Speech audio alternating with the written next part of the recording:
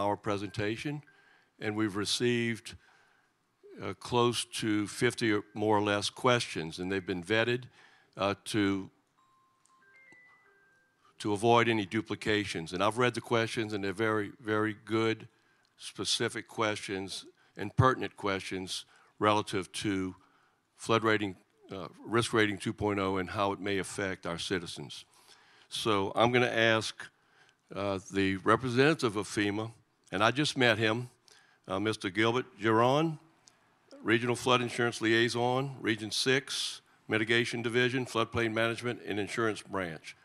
Mr. Giron will be giving a presentation and answering pre-submitted questions. I also want to acknowledge that we have staff regarding my administrative staff that are here that deal with floodplain issues, building permits, and such that are certified in floodplain management as well. They're here. So on behalf of my administration, on behalf of the Parish Council, I welcome you here. I welcome those who are viewing by way of Facebook Live, on our website, or on our Charter 710, Channel 710. We welcome you here, and we welcome Mr. Giron. Thank you. Thank you very much, sir. Appreciate the introduction and the ability to come here and speak in front of the parish, your administration, in front of all the citizens. My name is Gilbert Giron. I'm the Regional Flood Insurance Liaison for FEMA out of Region 6. I'm a direct employee for the Federal Emergency Management Agency. My position description, it requires me to interact between FEMA, our insured when we're talking about flood insurance, and any issues they may have. So for example, you may have your insurance through a provider, right? But there's an issue with your claim, issue with your premium, you feel you're not getting resolved through your provider, you would contact me and I would come in and I would try to address the issue until everyone has a satisfactory response. With that being said, part of my responsibility has been outreach and messaging in regards to Risk Rating 2.0. It is a major transformational leap forward from the way we were writing flood insurance. And one of the things is there's a lot of misinformation, there's a lot of confusion on what is Risk Rating 2.0. So today we're going to have about an hour on this presentation. I'm going to ask that questions be held to the end, and I'm going to address the written ones because I'm going to answer a lot of your questions. I have been doing this for about 1.5 years, and the presentation works. I ask for you just to be patient with me, and at the end, when we are wrapping up and I give you the resources that if there are any additional questions that we go through the administration to get those addressed. With that being said, I'm going to start with a few by the numbers of what is the NFIP, okay? The National Flood Insurance Program was created by Congress in 1968. It was first administered by HUD, and then later on transitioned over to FEMA where it is today, okay? So since 1968, the methodology in which to write flood insurance has been left largely untouched. 54 years of using the same methodology to write flood insurance. It was time for a significant change, and that change is Risk Rating 2.0. But a few things about it is we have 5 million policies in our book of business. Well, FEMA cannot write and maintain 5 million policies, so we have an agreement with what we call Write Your Owns, WYOs. Those are the major insurance providers that you all go through. They are in contract with FEMA to not only write, but also administer flood insurance policies, and this is nationwide. Now, we do write a few direct policies on behalf of customers who are in very high-risk zones or high-risk variables because of their houses, but by far and large, our policies are going to be maintained by one of our WIO partners out there. With that 5 million policies, we have about $1.3 trillion in total coverage out there nationwide. That is a lot of coverage provided by the federal government for a natural disaster. We have about 22,525 communities who participate in the National Flood Insurance Program, and this is important because flood insurance through the NFIP is not available unless your community is a participating member of the NFIP.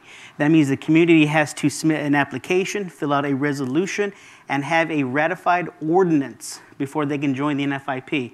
So St. Tammany Parish has been a participating member for years, and in fact, they have really stringent floodplain management regulations to adhere to, and that's going to be beneficial for homes down the road. So I want to jump right into the numbers with you, okay?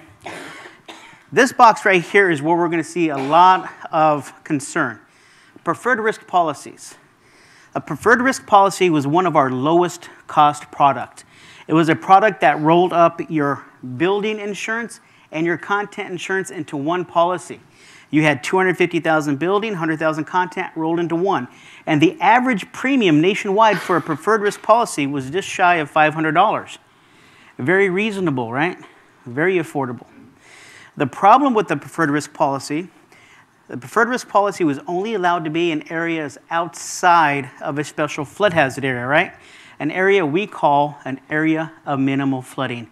You know it as Zone X, okay? So our maps are focused on regulatory aspects of the special flood hazard area. Once we started getting outside of that, there were no regulations that apply. And we also did not have detailed information in Zone X. We couldn't afford it. We can't afford to map entire communities, including Zone X's. Okay, so that has turned around. And what we have found that full 33% of our claims have been in the areas of minimal flooding. We realized that we had to start taking the risks associated with these Zone X's into consideration when we write flood insurance. Because of this, one of the main aspects of Risk Rating 2.0 is now going to incorporate the individual risk assessment of every structure in our book of business.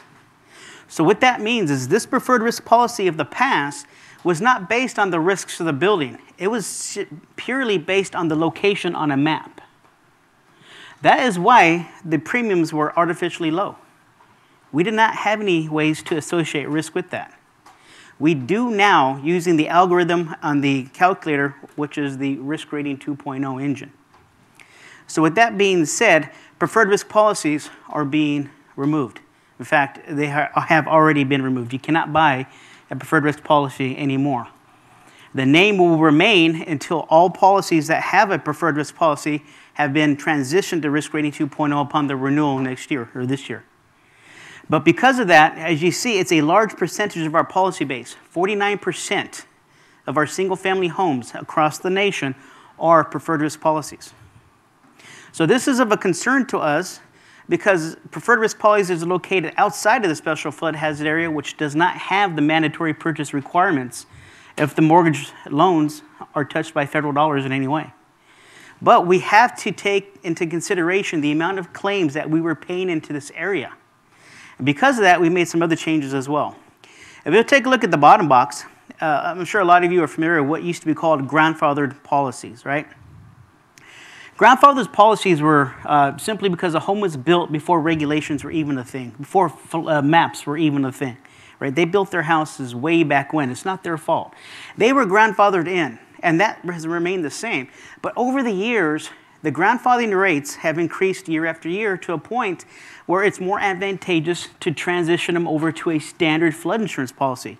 In fact, it has got to the point where nationwide we only have 165,000 grandfathered policies out of 5 million. So grand scale, not a whole lot. But one of the driving forces about Risk Rating 2.0 is not having any more subsidies. So grandfathering is also going away. It's still going to be beneficial because the last rate you had under the legacy system is going to be your starting point under Risk Rating 2.0. And we'll talk more about the rating structure and the glide path here in a few minutes on the slides. What I would like to bring your attention to are the pre-firm subsidies and the newly mapped properties. So Risk Rating 2.0, it was, as I mentioned, a transformational leap forward, okay? We have asked for Congress to make changes in the National Flood Insurance Program for years. And for years, we have not had any movement. We had to act. So we acted within our own scope of authority that was provided to us under the charter of the National Flood Act of 1968 to make changes. In fact, that charter requires that we have a financially sound program. So we made changes to every aspect that we could. There were some aspects we could not make changes to because they are statutory requirements or they were enacted by Congress. And that is pre-firm subsidies and newly mapped properties. okay? So those two are statutory programs, and they are remaining in place. If you are eligible for that, your agents, your individual insurance agents, will be the ones to determine your eligibility when you fill out your applications. The way these discounts are applied are going to be a little bit different. It's going to be up to 35% off the first $30,000 of coverage, something very similar to the way it was under the legacy system. And then after that, the remaining coverage will be based off of the standard flood insurance policy premiums based on risk rating 2.0. What I'd like to bring your attention to next is high-risk coastal zones. I know we're a little bit further away from the coast, but as you'll take a look, there's only 12,289 of what we call V zones nationwide. Grand scale, not a lot. But as you can imagine, if you built a property in a coastal area, the regulations you had to be built to are pretty stringent, right?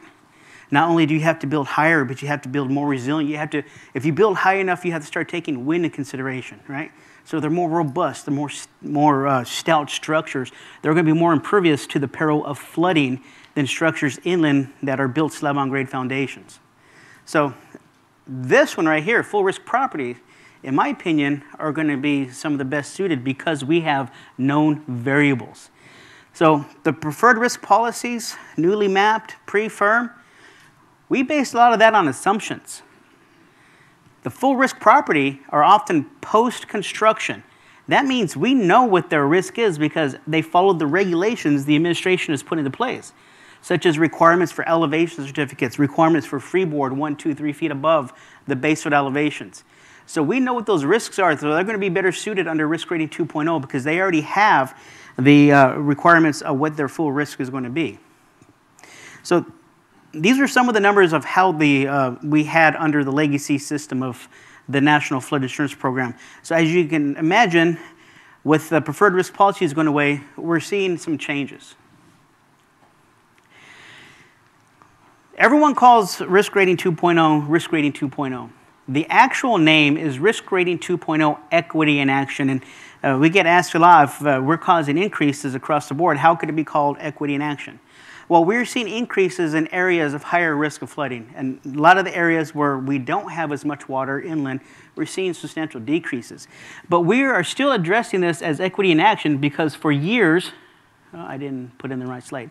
For years, we inadvertently created a system where lower valued homes have been subsidizing the repair of higher valued homes. And let me put this in context for you. This young lady has a home valued at $200,000. This gentleman has a home valued at $2 million. All the characteristics of their flood risks are the same under the old system. They're both 1 foot above the BFE. They are both in an AE flood zone. Under the old system, their flood insurance premiums would have been the same. Although 1 inch of water is going to cost drastically more damage in a $2 million home than a $200,000 home. So in essence, they're subsidizing the repair of the higher valued homes. Risk rating 2.0, we are fixing this. We are going to associate replacement cost value as a direct variable to determine your flood insurance premium. Lower valued homes are going to have a lower flood insurance premium. Higher valued homes are going to have a higher flood insurance premium. Now, I get asked this all the time. So if we're going to go off replacement cost value, and this home is valued at $2 million, what's the point when you only have a cap of $250,000 in coverage?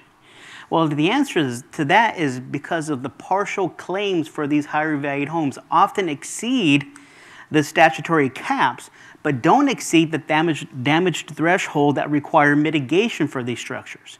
So even though the cap is $250,000, this higher valued home is going to often reach that a lot faster and more often than the lower valued homes. So risk rating 2.0 equity in action, we have fixed this. We have addressed the inequity of lower valued homes subsidizing the repair of higher valued homes. So water does not stop on the flood line. We had a rating cliff. Anyone here live actually in a special flood hazard area? Yeah. Okay.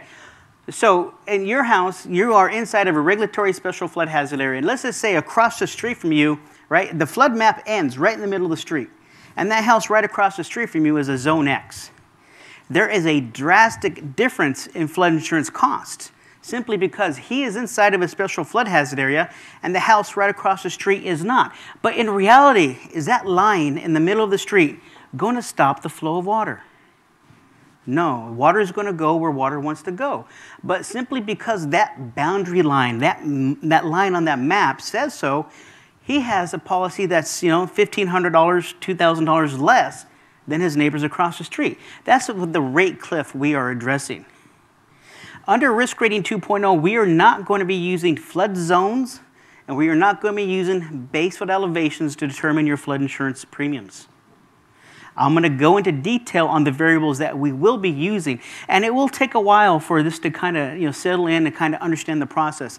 I was in compliance for several years before this, and one of the first things we did when we had a case to review was ask, what flood zone is it going to be in, what is the lowest floor, and what is the BFE?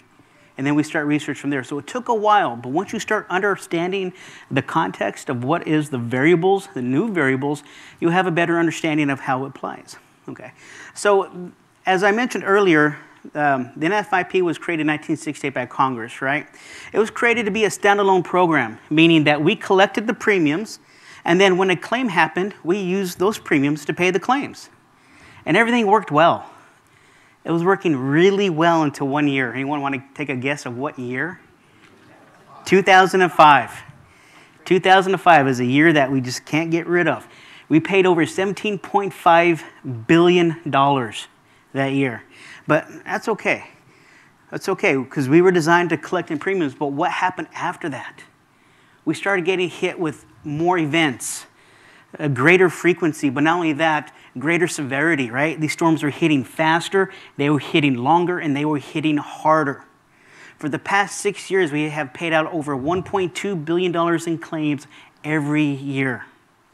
The old program could not maintain this. It was not sustainable. We had to have major changes. And Risk Rating 2.0 is a way to do this. We wanted to bring everyone up to their actuarial risk, often called full risk, and we can maintain a sound financial program, because that is the charter of our program. We have to have a financially sound NFIP program. So I have this up here for a minute. This is the legacy methodology. This was the old system of how we determine flood insurance costs. What I would like to bring your attention to are the variables, or the lack of variables that are there. Under the old system, we used the flood insurance rate map zone to determine your flood insurance premium. We used base flood elevation, foundation type, and if you were inside of the special flood hazard area, we used structural elevation. We also only used one of two flood perils to go off of your flood risk. You're either based off of riverine, right? Riverine flooding, or you were based off coastal storm surge flooding, but only one of the two. Do I have any engineers in here? Could a structure be impacted by more than one peril? Yet, we were only going off of one of two. Well, our actuaries worked with our scientists, right, and they determined that there's actually 6 flood perils. So we created new variables to determine flood insurance premiums. And under Risk Rating 2.0, this is what this looks like. We're going to break these down here in a minute in a couple more slides, but distance to flooding source and type. Okay? The flooding source and type is the 6 flood perils I want to be talking about in the next slide. But distance to flooding source, and we're talking significant flooding source here. We're talking about major rivers, we're talking Great Lakes, we're talking coasts, right? Now, one of the things I still haven't gotten an answer back from headquarters are your bayous. Because you guys have some bayous that are the size of a swimming pool, and you got some bayous that straddle 3 or 4 different parishes. They're unique in nature, right? So the thing to remember, it has to be a significant flooding source. We're not talking about a small canal in the back, a dry tributary. We're talking about a significant flooding source. Building occupancy has always been a big issue for us, big concern for us, because you have a federal agency that is insuring a structure from a natural disaster. We want your primary residence to be protected. Although we will insure your second, third homes, your rental properties, our concern is you have a place to live. So the building occupancy is going to have a big impact on your glide path. The glide path is 18%, and we'll talk more about the definition of what is a glide path when we get to the actual rating. The construction type, and we should put in construction method as well, are now taken in consideration under risk rating 2.0.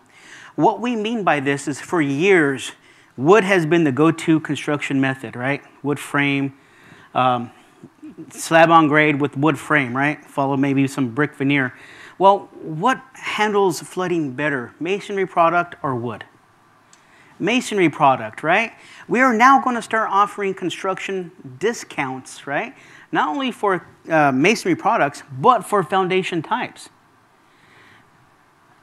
Pier, beam, crawl space, elevated structures are going to have a lower flood insurance premium than slab-on-grade foundations, even if those slab-on-grade foundations are put on top of fill.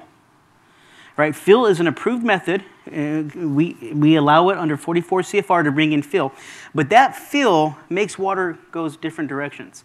Adverse impact, maybe on your neighbors, maybe other buildings down the street, right?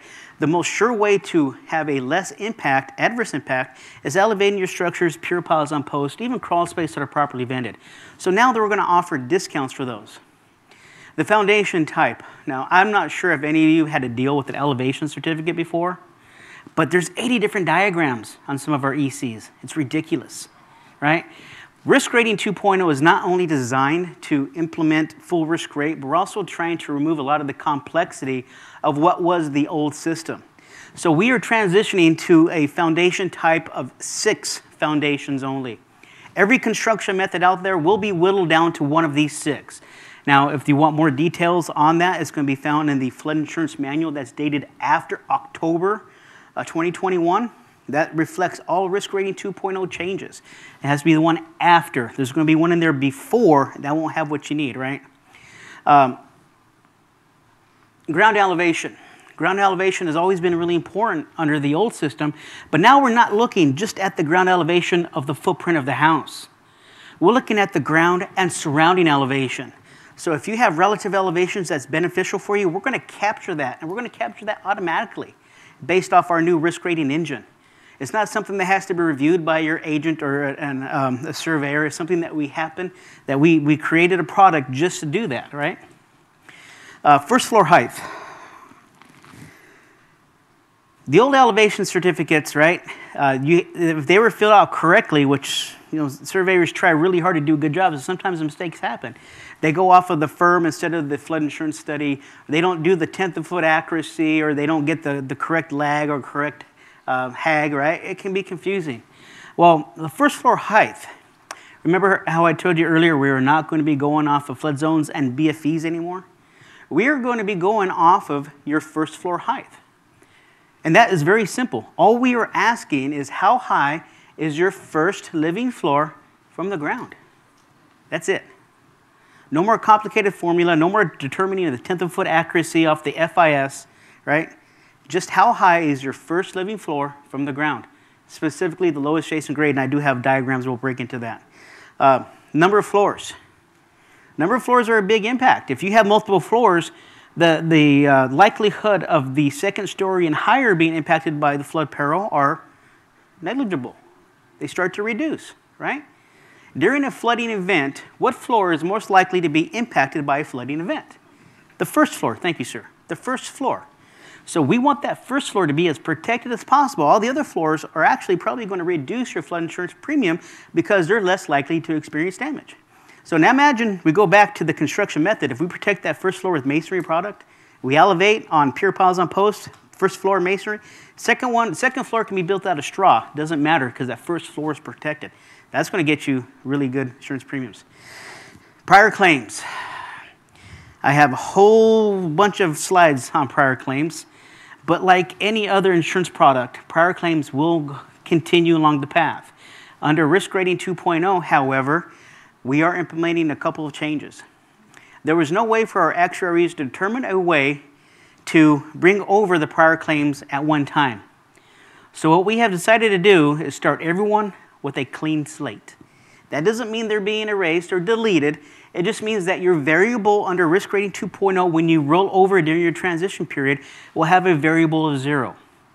Until your first claim under risk rating 2.0, then it will come into play. This way, our actuaries are able to do it one at a time. We can break it down. It's a little bit easier for them to maintain this. But we're also implementing another procedure. We have determined that there are a lot of old claims out there, right? Claims from, 30, 40, 45 years ago, right? Is the ground truth when that claim happened even somewhat accurate today? Chances are it's not. So why are we holding those claims against you? So we're implementing a 20-year rolling window. At the end of that 20 years, when a claim happens, it's going to fall off. So what happened? What storm hit in 2005? Katrina? So we're just a couple years from that storm falling off. So we'll be able to dissect that here in a few minutes. Now, one of the things I like to talk about, one of the things I don't like to talk about, but I have to bring up, is that premiums will increase under risk rating 2.0 up to 18% until you hit full risk rate, okay? Those premiums are capped by Congress. But a lot of times people look at their annual pay amount and they notice that that amount appears to be higher than 18%. That's because fees and surcharges, okay? If you were to break this down, look at your declaration page and just look at the premium portion of your declaration page, you'll see that that increase is not over 18%. But when you add on the fees and surcharges, which we will also talk about here, it can easily look like it is. But I just wanted to go over that, and I'll break those fees and surcharges down to you when we get to the mock declaration page. Okay, so this is new pricing methodology, or the flood perils that are going to be added on to the rating methodology. Remember, under the old system, the legacy system, you were being rated off of one of two flood perils, riverine or coastal storm, one of those. However, under risk rating 2.0, if you are in the right location, or I should say the wrong location, all 6 of these flood perils can be added on. So you are already familiar with the coastal storm and this one right here, inland flood, riverine. Those are the one of the two. So we have added on a couple more. We have added on tsunami, which is a great risk off the coast. So the fact that we're further inland, that peril may not be added on. A coastal erosion, once again, may not add on. But this one right here, inland flood fluvial. This is taken into consideration after Hurricane Harvey in Texas in 2017. 52 inches of rain fell in one area. Totally inundated entire cities. Unprecedented amount of rain. But because of that rainfall, we asked some federal agencies to look into historic rain events. We asked NOAA. And what NOAA found was that their predictions of rainfall were inaccurate. So they came out with a new study. It's called NOAA Atlas 14 with new predictions of rainfall. And the new predictions were mind-blowing. Rainfall is a significant event, and we have to take that in consideration, and we have with inland flood fluvial.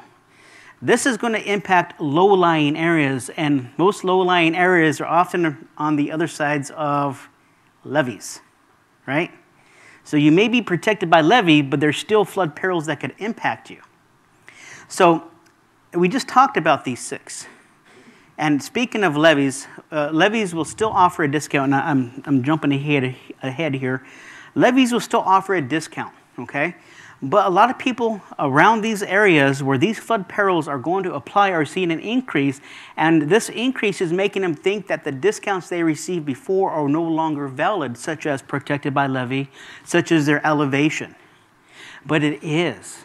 In fact, if the levee wasn't there or they didn't elevate when they did, their premium would be even higher. What they're seeing is an increase of their flood perils, especially in areas where we used to have preferred risk policies. Remember, they were never based off the risk. They were based on the location on a map. So now we have the capability to map every individual structure in our book of business and assign a risk, a flood risk, to that building. And we're seeing that a lot of these structures that were in the PRP that had those policies of 500-600 were not where they needed to be risk-wise. Some are seeing increases up to $2,000. Some are seeing decreases. My preferred risk policy was canceled. My preferred risk policy went from $600 to $450. But I am not even close to water. I'm in North Texas. So there are seen increases in areas that warranted these flood perils and decreases in areas where these flood perils are not even a concern. So let's talk about what is changing in the new pricing methodology. The flood insurance rate maps are something that have been used for years, right? The name dictates what the purpose was, flood insurance rate maps. They were used to determine how much we charge for flood insurance.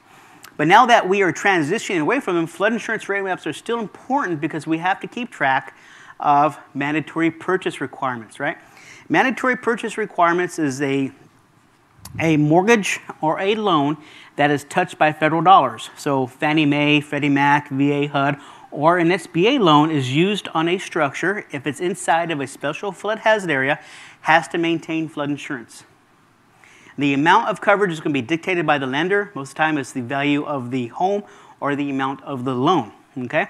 So that's still going to be in place. They won't be used for rating variables, but still going to be used for that purpose and also still be used for compliance purposes.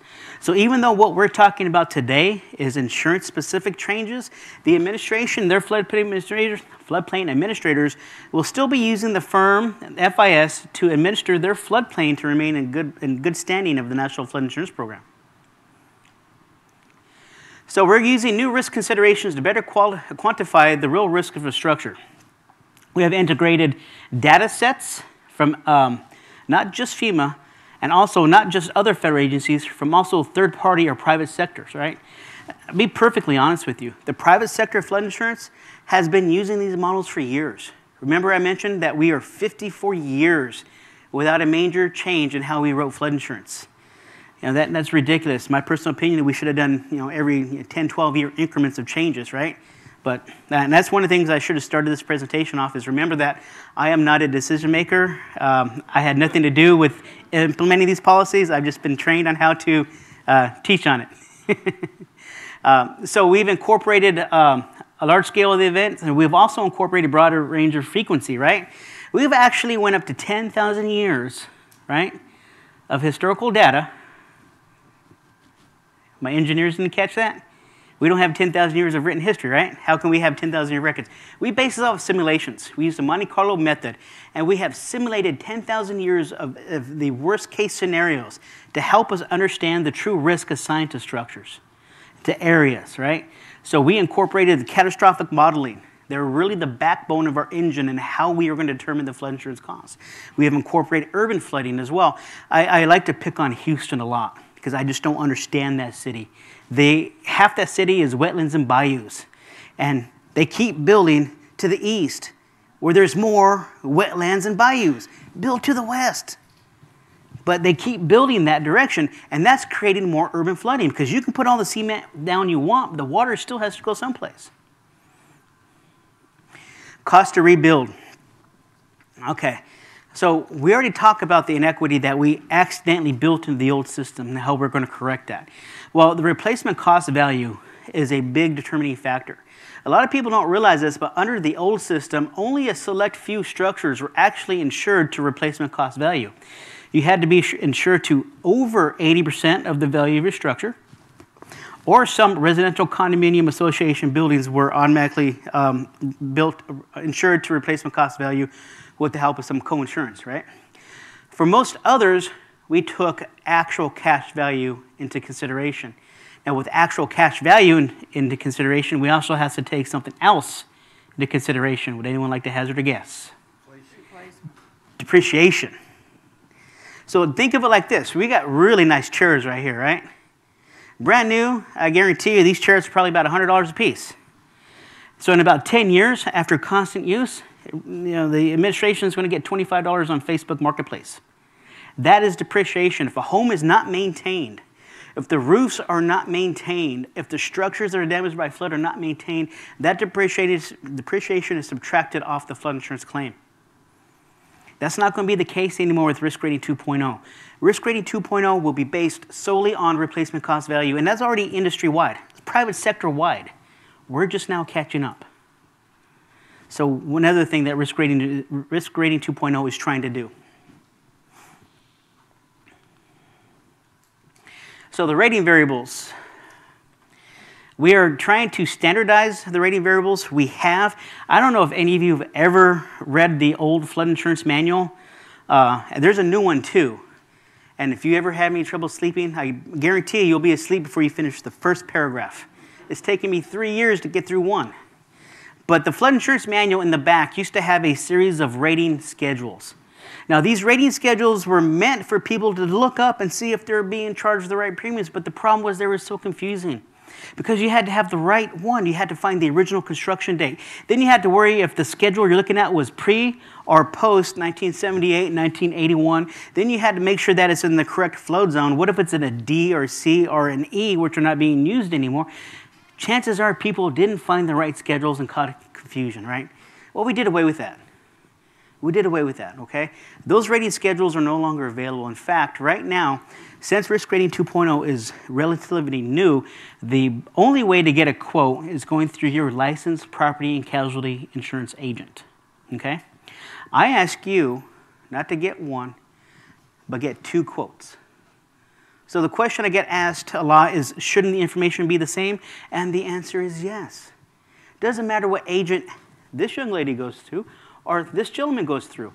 If they give the identical information, the quote should be the same. But the problem is they're not, right? What you are looking for is you're not price matching. You are interviewing agents for knowledge and experience, because if they are well-versed on how to write flood Risk Rating 2.0 policy, they're going to be well-versed and experienced in helping you file your claim. But if they can't write or they can't give you a quote under Risk Rating 2.0 without having to have a lot of questions from other people, those are the same ones that you're going to submit your claim to if it happens. So just keep that in mind. So we already talked about this, the rating variables, a legacy method versus the new price methodology. We talked about the new perils, right? And they both are determined automatically using the GIS data or the geolocation tool that we're going to talk about here. The rating, building occupancy, so single-family dwelling, single-family home, manufactured home, residential unit, as long as it's your primary residence, right? So Risk Rating 2.0 is going to be something like this. If you have an existing flood insurance policy, okay, the last policy that you paid is going to be your starting point under Risk Rating 2.0. And when you get your first declaration page under Risk Rating 2.0, we are finally going to tell you what is your true risk rate. If your true risk rate is already higher than your annual pay amount, you are going to receive immediate decrease. Now, if your annual pay amount is under your full risk rate, you will experience an 18% glide path every year until you hit your full risk rate. Once you hit your full risk rate, those increases will stop. Now, why do we hit 18%? Why do we have that? Well, Congress passed the Homeowners Flood Insurance Affordability Act in 2014. That act required that Congress required us to increase flood insurance premiums every year, no less than 5%, but no more than 18%. So it's a statutory requirement. So since we did not make any changes that requires Congress's approval or permission, we stayed with 18%. So that is why we have the 18% glide path. But you will experience that glide path until you hit full risk rate. And this is the first year we have ever provided first risk rates. The old system, the HFIA, it always caught me off guard because it says you will increase flood insurance premiums annually until they hit full risk rate, but they never identified what is the full risk rate. So in essence, those increases would have been forever. We corrected that with Risk Rating 2.0. We now know, you will know what your full risk rate is. It's going to be on your declaration page when you transition over to Risk Rating 2.0. So with that, the building occupancy is why we are talking about that 18%, because we want your primary home to be protected. So your primary residence will have that cap of 18%. But if it's your fishing camp, if your second, third, or all your rentals home, those are going to be capped at 25% to get you to your full risk rating. We want you at your full risk rating, and I'll tell you why when we get to the CRS program, okay? The community rating system. So we're going to break it down a little bit more construction type of method. Here we have an example of masonry product being used to elevate a structure. So this structure illustrates 2 possible discounts, right? One, just because it's going to be elevated. piers, piles, and posts are going to get a lower flood insurance premium than slab on grade. Another discount is because we are using masonry product for the elevation. Now, if they were to use masonry product instead of wood, that would be 3 avenues for a reduced premium. But this is still a good start, right? This is still a really good start to help reduce the burden of flood insurance. It's also a very resilient method. One of the questions we had was about the definition of a flood. A flood is inundated by 2 or more acres or 2 or more houses or properties, one of which is a flood insurance owners. So if the insured owns that house and it impacts 2 houses, so it's not a big geographical location that has to be impacted to meet our definition of a flood. Just 2 or more structures in a day with water or 2 or more acres in a day with water, and that's our definition of a flood. So we are taking this into consideration for the first time. You know, and overall, these discounts I'm talking about may not be significant in nature, but we are now capturing this information, okay? We now know what structures are going to be more resilient, and we can keep track of them. We'll have detailed information later on to see how well masonry product held up to wood or wood frame construction, and therefore we can continue with maybe more discounts with masonry type products. So under the old system, we had up to 80 different diagrams when we talked about the elevation certificate. We are going to whittle those 80 different diagrams to 6 simple foundations. And those foundations are as follows: slab on grade. Okay. I know we have a lot of slab on grade structures in our existing inventory. I understand this. Risk rating 2.0 can help some of them. Risk rating 2.0 is going to be of a more benefit to new construction when we capture the other types of foundation types. We're talking about basement and crawl spaces for the first set of 3 foundation types, followed closely by elevated without enclosure, on post pile on pier, elevated without enclosure, then elevated with enclosure and post pile on pier, or elevated with enclosure, not post pile on pier. So I know hanging floors are really popular. That's going to be determined as an elevated without enclosures, but every construction method out there will be whittled down to one of these 6. As I said, the flood insurance manual will help go into detail to determine what foundation type is to be used for that rating purpose. The geolocation tool. How this works is when you sit down with your agent, you fill out an application. One of the first things you fill out is your home address. That address is going to be the application is going to be transmitted to FEMA, where they're going to run it on the risk rating engine. And that risk rating engine is going to convert that address to latitude and longitudes. And then that's going to be ping off of our data sets. We're going to ping it off of the data sets to determine the distance to flooding source, if any of apply. If they don't, it moves on. And if it does, then it identifies which one will be added on to the variables. Then it will move to the ground and surrounding elevation. This is really important, especially in areas where homeowners have done their due diligence and built their homes in higher areas. We're going to capture the ground and surrounding elevation, even the relative elevations. Well, I'll show you an example of that. We're going to ask, is it protected by levee? And if it is, what level of protection?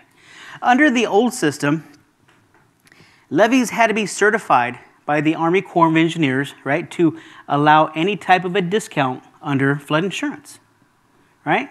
So how many levees out there are not accredited, are not certified, but offer some protection? A lot. A lot. There's several hundred in the state of Louisiana that are not certified. Excuse me.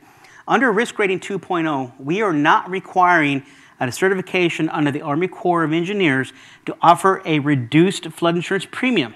We are requiring that they do offer some protection and that they are in the Army Corps of Engineers levee data set. So we are not going to require that these levees maintain their certification. Now, they still have to, for compliance, if they want grant money, they still have to meet all those other criteria. But for flood insurance, they don't have to be certified levees. But they still have to prove to offer a level of protection. And that level of protection is going to determine how much of a discount. So if you have areas that have really well built up levees with really good maintenance plans and pumping stations, the discount is going to be greater than if you have a reduced levee that's not maintained but still offers some coverage. It's going to lower that type of a discount. but it's still going to be discounts nonetheless.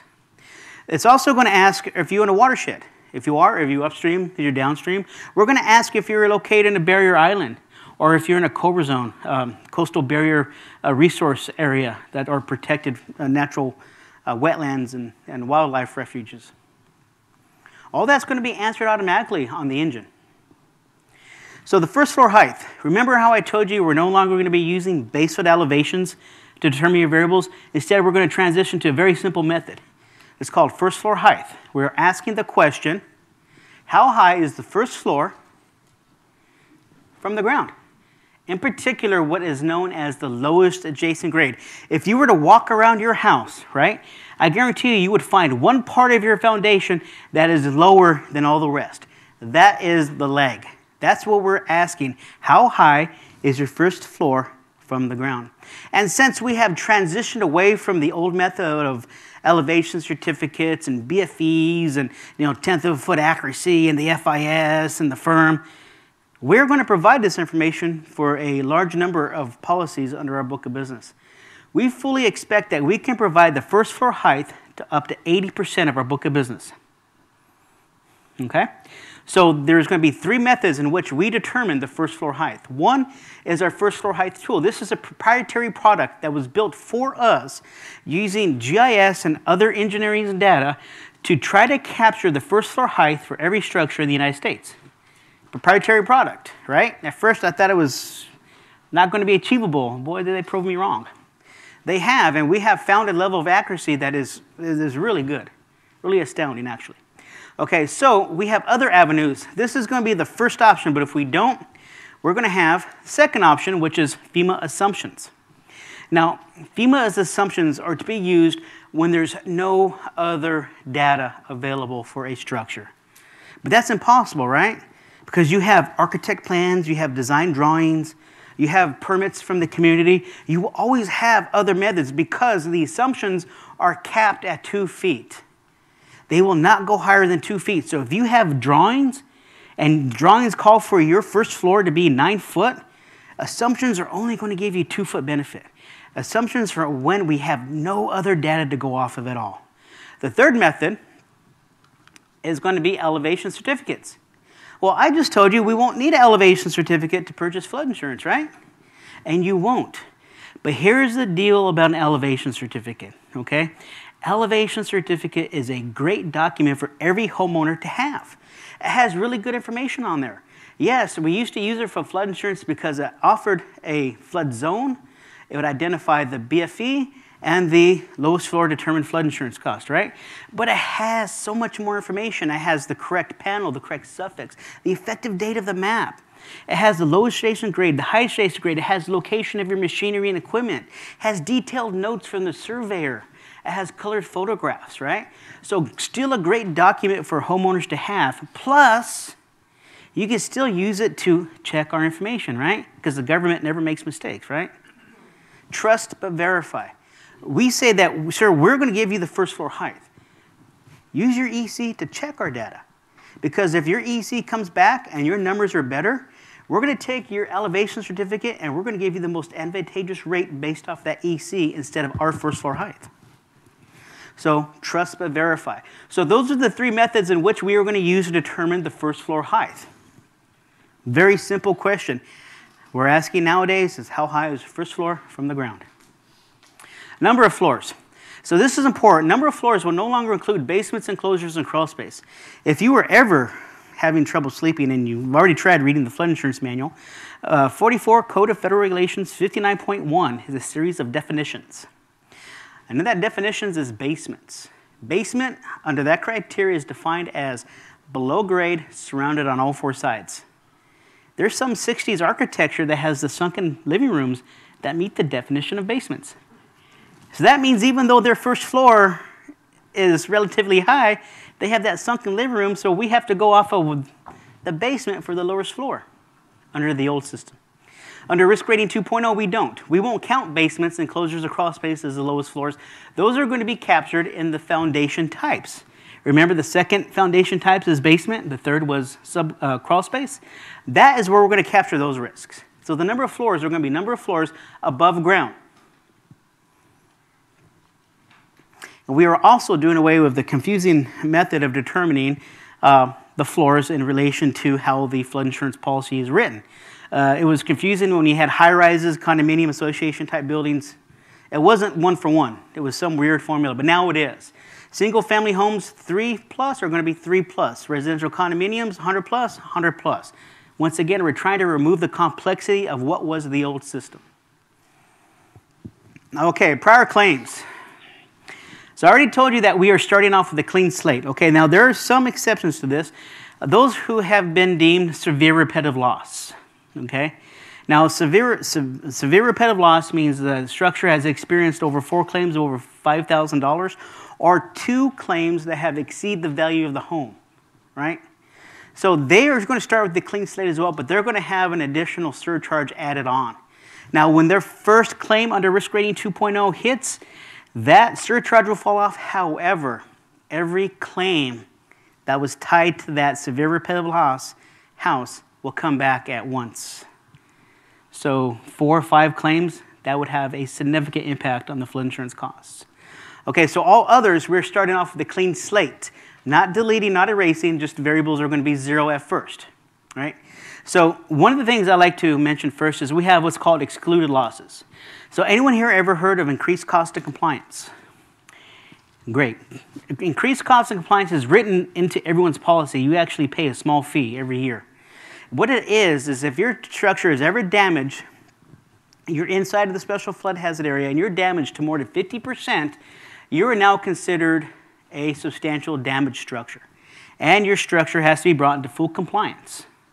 That means ICC can be used. It's an additional fund up to $30,000 to help your structure come to compliance. Okay? So that is not considered a loss under our eyes. And also claims closed without payment. So closed without payment can happen in a couple ways. First, the amount of damage simply didn't exceed the amount of the deductible, so they decided not to pursue. Or a homeowner is evacuating. They're sure that their house is going to get demolished, so they initiate a claim while they're evacuating. Just to get home, a week or 2 later and found out the storm did a U-turn around them, and their house was spared. So it's closed without payment as well. Those are excluded claims. Before all others, they will be maintained. Now, we are doing a 20-year rolling period. So as you can see from this diagram, we have a policy purchased in 2003. We have first claim in 2007. We have a second in 2011. So 2021, October of 2021 was when phase 1 went into effect for risk rating 2.0. So from then on, this is all risk rating 2.0. So 2021, the variable for any claims would have been 0. So 2024 is their first claim under risk rating 2.0, but it's their 3rd claim. Okay? So you look here, number of claims 3, prior claims factor is 3 minus 1. We get that minus 1 because your first claim under NFIP is forgiven. So that's why we have the minus 1. So right here, the factor would have been 2. Now here, we have finally got from 2007 to 2027, we finally got to that 20-year period, right? So now the factor is 2 minus 1, which is 1, because the 20-year-old claim from 2007 falls off. This never happened before under the old system. And as you can see, when you rebuild after these events, and if you rebuild with resiliency and mitigation in mind, the old claims are going to fall off. Hopefully, it won't have any new claims because of the elevation mitigation projects you've been able to incorporate into your design construction. So this is really exciting for us. I'm happy that we're removing. I have had people call me before because the claims stay with the house. As much as this gentleman looks like a really nice guy, I track his house. When he sells his house in 3 years, he's moving to Florida, I'm saying goodbye. I'm saying, how's your house doing? Because we track the house. So if the house has changed hand multiple times, it doesn't matter. We track the number of claims that stay with the house. So I have people call me, unfortunately, they're not told the truth at closing or disclosure, and they actually they aware of 1 claim, but they were not aware from the 3 prior claims from the 4 different owners before that. So we track all of that. And this is good for them because a lot of the older claims are which cause that confusion because when they fill out the disclosures, they're asked, are you aware of? and sometimes they're not aware of the original claims that happened early on. Okay, so FEMA is providing values for geographic variables. You're providing first floor height, replacement cost value, and NFIP claim history, right? What can your homeowners provide? Well, you can provide ground elevation. Yeah, if you have a ground survey that's stamped and sealed by a PE, architect, or some professional field that shows different numbers, send it in. Well, just send it in. We'll determine if that provides different numbers. Once again, if the ground elevations show a more advantageous rate, we will accept that information. The first floor height, as I mentioned, elevation certificate is a way to verify our data. If you have that information, provide it to your agent. Have them do a quote. Here's the thing about that. A quote is not sent to headquarters for processing until it's ready to transition to a policy, right? If it's a quote and you decide that, or the elevation certificate shows that it's not beneficial, all you got to do is remove that and then carry on. We'll never know. The replacement cost value. We will provide that based off our calculator, but if you have other means, some type of professional appraisal or another way to determine a professional replacement cost value, submit that. And NFIP claims history, how can that be on both, right? Well, I can tell you now, the federal government never makes any mistakes. We never tie claims to the wrong house. I'm just kidding, we do. It's on accident, but imagine the growth out there, right? A lot of developers are not getting creative with names. They're just adding on circle, court, or something with the same street name and street numbers. So we have accidentally tied claims to the wrong houses in the past. And I'm sure there are a number of them out there. So that's when you get my card from the top, you call me and say, hey, I know for a fact we didn't have a claim here, and we will work that out. So those are things that can be submitted by the homeowner to help verify that. So fees and surcharges, I talked about that a few minutes ago. We have the reserve fund assessment fee.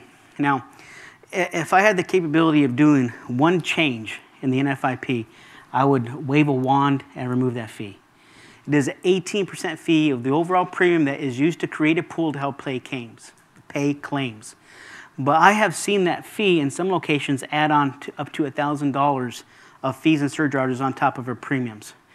The HFIA surcharge was enacted by Congress. The HFIA surcharge is $25 for your primary residents, $250 for all other residents. Federal policy fee, I did get a discount for you there. I went from $50 to $47 for you, so I saved you $3. Probation surcharge, we have no issues with St. Tammany Parish. They are a model when it comes to their cooperation and participation in the NFIP, but there are some communities across the country who are not so willing to enforce the regulations. And if that ever happens, they will be put on probation, which adds on a $50 surcharge to every policy in the jurisdictional boundaries of that community until it is corrected, and if not, then we move to suspension, which means all policies will lapse at renewal, and that's not good for anyone.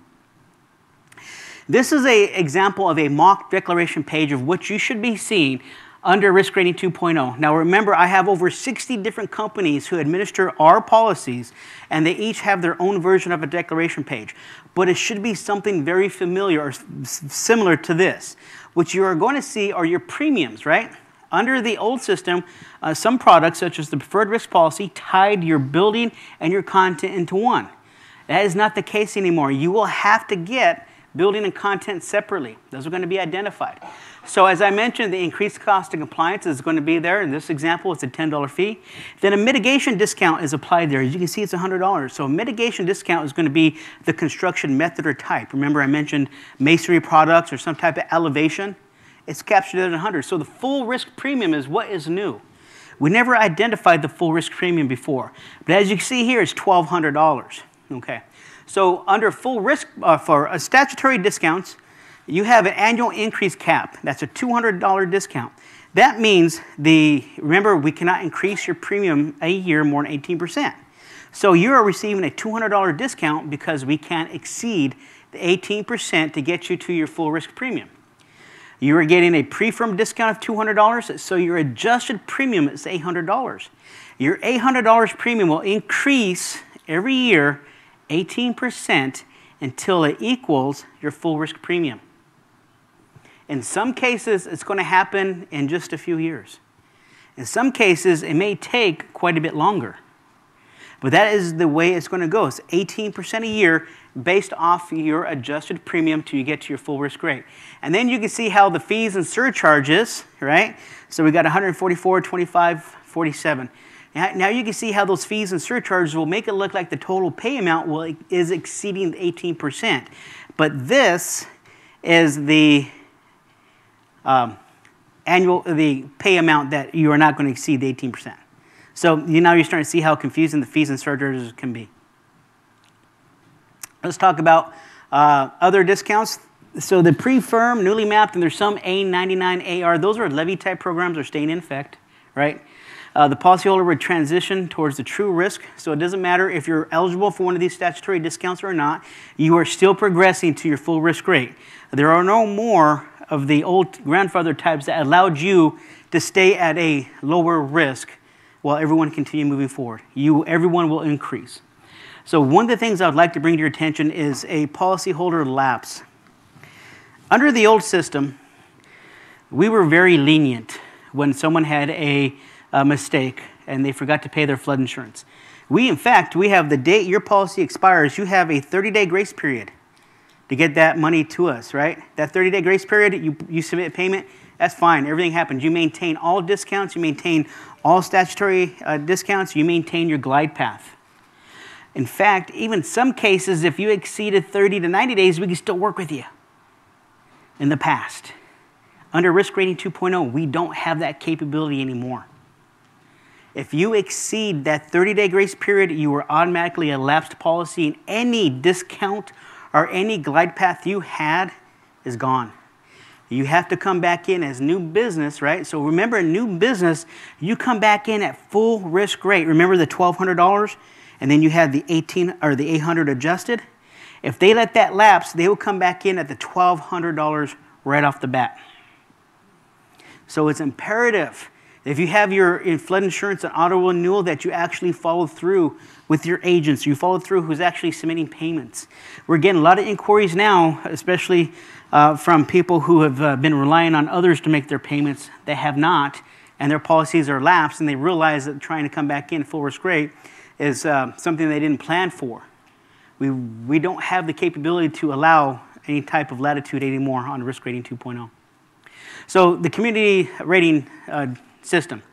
This is a volunteer program inside of a volunteer program, right?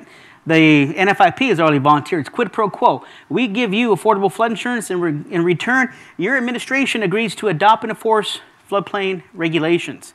In this particular case, the community has upped its ante. It is agreed to enforce higher standards. So that higher standards equals a CRS Class 7 for you guys. Every one of you, I don't know if you realize this or not, because of their hard work, are receiving a 15% discount on your flood insurance premiums because of their participation in CRS. But that used to be limited. That used to be limited to only people who resided in the special flood hazard area. Under Risk Rating 2.0, that is not the case anymore. The CRS discount will be available to all 38,426 flood insurance policies in the jurisdictional boundaries of St. Tammany Parish. There are a couple stipulations, and I have some examples for you how this works. So this legacy right here was the old system of how flood insurance is written. Then we have the new pricing methodology, which is Risk Rating 2.0. We have 5 different scenarios. We have one is inside of the special flood hazard area. It's a current A-zone policy, was built in compliance. And very important that it's built in compliance because it's inside of the special flood hazard area, and that shows that the community is enforcing the regulations. So under the old system, it was eligible for a full 30% discount, and under Risk Rating 2.0, it will remain eligible for the full 30% discount. Okay, so the CRS discount is notional here, of course. For your community, it was a Class 7, so it's a 15% discount. So Structure 2 is outside of the special flood hazard area, but if you look here, for some reason, it's a standard X-zone policy. And that means this homeowner, for some reason or the other, was not eligible for the cheapest preferred risk policy we had before. So the rules state that if you're not a PRP, you can get a maximum of 10%. Even though the community was awarded a 30% discount, the maximum they can get is a 10%. Well, under Risk Rating 2.0, this structure will be eligible for a full 30% once it hits full risk rate. Remember earlier in the presentation, I said it may be beneficial for some to jump to full risk rate immediately, this is an example of where that may happen. So the third structure is outside of the special flood hazard area. It is a preferred risk policy. Since it's outside of the regulatory special flood hazard area, floodplain regulations don't apply, so it's not applicable for compliance. But you'll see that there is no discount because preferred risk policies were already the lowest of the low products we had. So we did not allow discounts on top of that. So no discounts. However, since preferred risk policies are going away, that rule no longer pertains to us. So once this structure hits full risk rate, it will be eligible for the full 30% discount. Structure 4 is inside the special flood hazard area, new business, built in compliance, no. Well, the first question should be, well, how did this get built not in compliance? I'm going to have a talk to your floodplain administrator, and we're going to have to go inspect that and figure out why. But because it was not built in compliance, there is no discount allowed for that structure. So the fifth structure is the easiest to understand. It's outside of the special flood hazard area. New pricing methodology is new business, right? It's outside of the special flood hazard area, so built-in compliance is not applicable. As you can see, since it's new business, we don't even play with this. We jump straight to the full risk rate. 30% right off the get-go coming in as new business. So CRS is going to be really beneficial to a lot of structures inside of St. Tammany Parish because you already have that rating. I'm very fortunate. This is one of the few communities I've been able to give this presentation on where they are already participating members in CRS. So if you have an 18% increase, that's already being offset by a 15% discount your community is offering. So think of that. It's great work. Machinery equipment. So machinery equipment is a 5% discount under risk rating 2.0, and I hate to say that it's not going to benefit. The answer is 0.05. Really? I didn't know I did that. The watch is smarter than I am. I'm sorry. So machinery equipment is a 5% discount. The thing is, it's all or none. Okay? So every requirement has to be met or no discount is applied. Now, that may be achievable if you have a building-only policy, right? So if you can put your HVAC system up in your attic or your water heater up in the attic, that may be achievable. But when you start adding in your content, right? So everyone here, easy way to understand your building from your content. If you were to put your house in the palm of your hand, turn it upside down and shake it, everything that falls out is your content. So your washer, your dryer, some aspects of your refrigerator, other components, right? Now have to be on the proper floor because they are considered machinery equipment. Now, when we're talking slab on grade, the appropriate floor is the attic. So you're starting to see how it may be practical to have the water heater and HVAC up there, but not practical for the other appliances, right? But if you'll take a look at the other foundation types, very achievable to get this 5% discount. Now, the grand scheme of things, 5% is not a lot. Okay? But how risk rating 2.0 is beneficial is these discounts are compounded on top of each other. So remember the reduced premiums because of the construction methods and types? Now we have the ability to offer another 5% discount for machinery equipment, right? So very achievable for the other types of foundations. So when we add that on top of the next discount is flood venting. Now, flood venting is going to be between a 3 and 27% discount.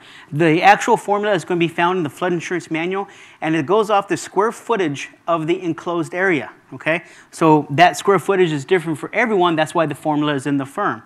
But as long as they are proper flood venting, and a lot of structures here are, 3 to 27% discount. So you're starting to see how these discounts are adding up, right? Now, there was a question about dry flood proofing in there. We do offer flood proofing for non-residential, okay? Non-residential or commercial entities. I have been asked a number of times, why don't we offer dry flood proofing discounts for residential properties? And the answer I have been told was this, right? So if a box store or car dealership puts in some type of architecture that allows dry flood proofing and those measures fail, they lose inventory. Right? If we allow dry flood proofing for a home and those measures fail, we lose lives. So we don't. Someone can still do it. They just know we're not going to get any type of flood insurance benefit for it. Okay. Let's talk about what's going away. We already talked about grandfathering. I I just want to be clear on this. That the name of grandfathering is going away, but what is staying is that their starting point. So grandfathered policies are often a lot lower. So they're starting on a lot lower starting point for their incremental increase or their glide path of 18%. It gives them more time to make decisions. The preferred risk policies are going away. The mortgage portfolio protection program is away. The lenders could put a forced place policy on people who did not buy a policy like they're supposed to. But lenders have gotten really good at this. And there's only 100 of these in our book of business. So once again, to remove complexity, we did away with this. Now, the SRG guidelines used to be for unique structures. Say someone wanted to convert an old fuselage for a 737 into a fishing camp here in Louisiana, and I wouldn't be surprised if that's not out there someplace. We would have to go to them to find how to write their flood insurance. Well, the risk-rated engine is very accurate, and we no longer need this, so we did away with that as well. Let's talk about what is not changing. Mandatory purchase of flood insurance is not changing. I know we're not using the firms anymore to write flood insurance, but we are still using the firms to determine mandatory purchase. Once again, and I say these several times throughout the presentation because I really want some things to stick home. Everything that we have discussed on changes impact flood insurance. It does not change any compliance or regulations that the community has to enforce. All those have remained the same. The flood insurance rate maps we already talked about will still be used by the community for enforcement of their regulations. Letter of map changes, okay? We have an umbrella. It's called a letter of map change. Under that umbrella, we have a couple other things called letter of map amendments, letter of map revisions based on fill. They are ways in which individual homeowners can remove their structure from the special flood hazard area if they meet the eligibility requirement, right? Eligibility requirement for letter of map amendment is the lag. Remember that lowest part of the foundation, right? The lag is higher than the BFE. They can come out of the special flood hazard area. Under the old system, that was beneficial for two purposes. One, it did away with mandatory purchase of flood insurance, and two, it opened them up for eligibility for a preferred risk policy, right? But since we are now transitioning to an individual risk assessment, a letter of map change is really going to be able to do one benefit, and that is remove a structure from the special flood hazard area, which will remove mandatory purchase requirements. Now, that's kind of a good thing, right? Because a mandatory purchase requirements, you're going to have to maintain the coverage dictated by the lender. Amount of the home value, evaluation of the home, amount of the loan, right? But if you don't have that criteria, the homeowner can purchase the amount of coverage they can afford. You know, maybe $250,000 is unreasonable for them, but maybe $100,000 is more. They can do that type of coverage. But the letter of map change won't have the impact on flood insurance as it once had. Once again, it's off the individual risks of the building itself.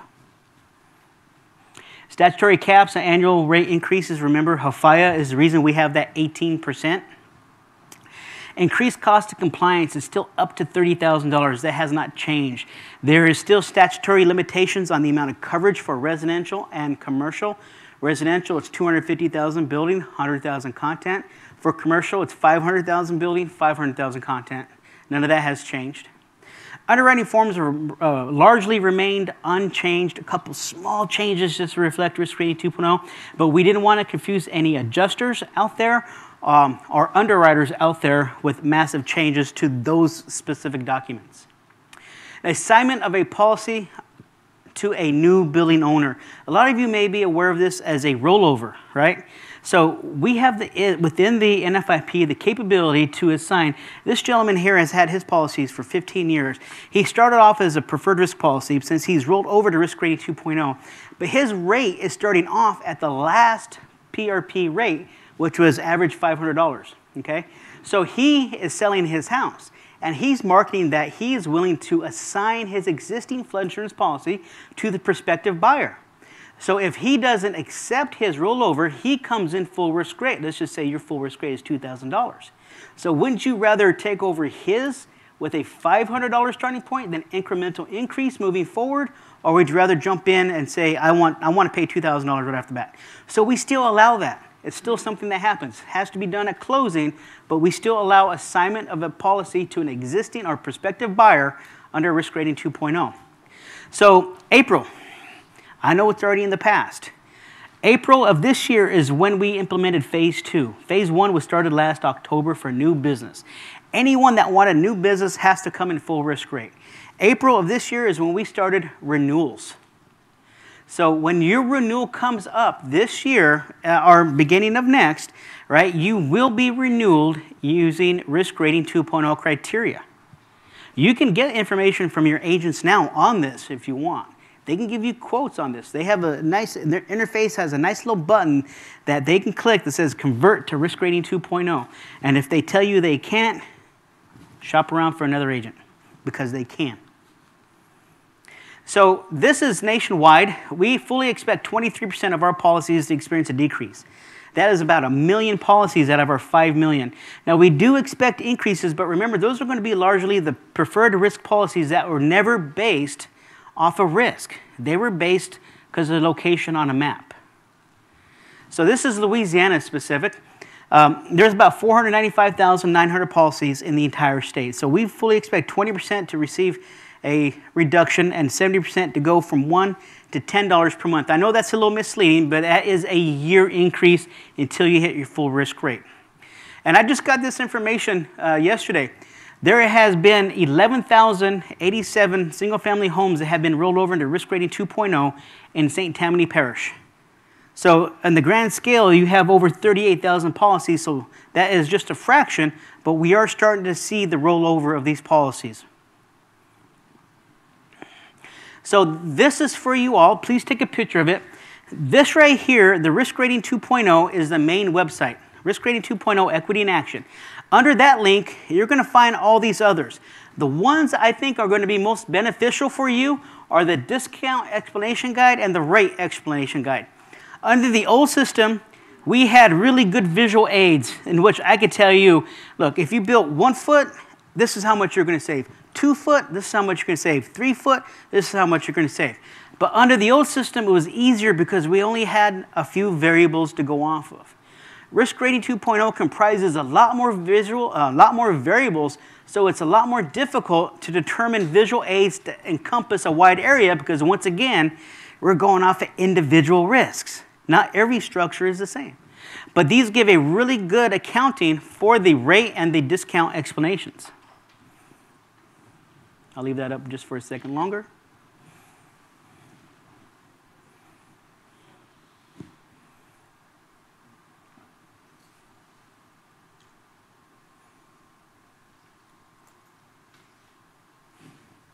So this is an example of what the rate explanation guide is going to look like for you.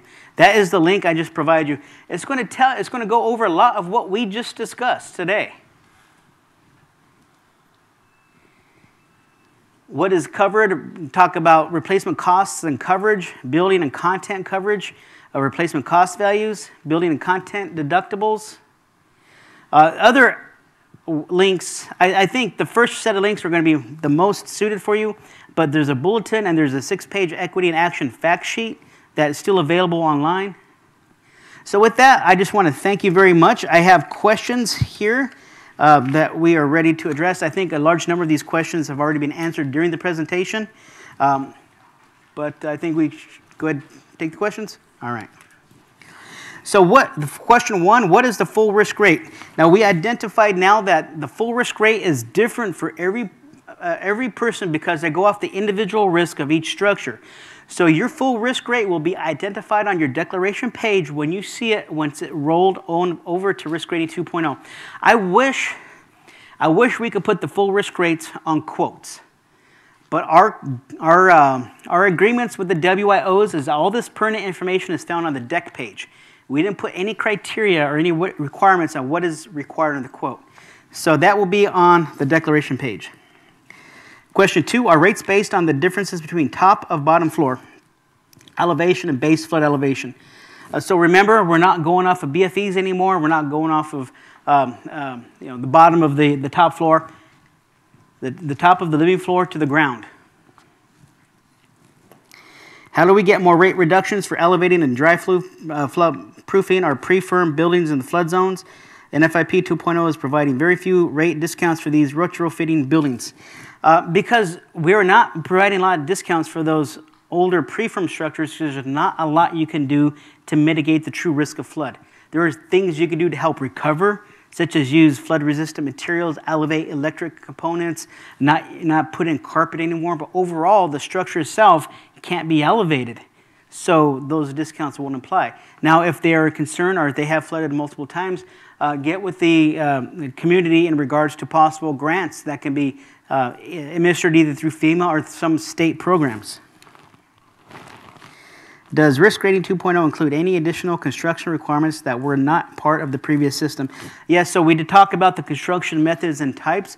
Elevation has always been important under the legacy system. It will remain so under Risk Rating 2.0, but the type of elevations are going to get a little bit more specific. Elevations on piers, piles, and posts, you're going to get a good discount, especially if you use masonry type products.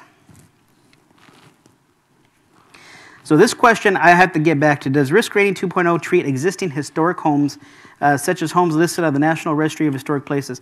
So my understanding, and I'm not going to answer this directly, but my understanding is that a lot of the regulations that apply to these apply to floodplain regulations such as compliance.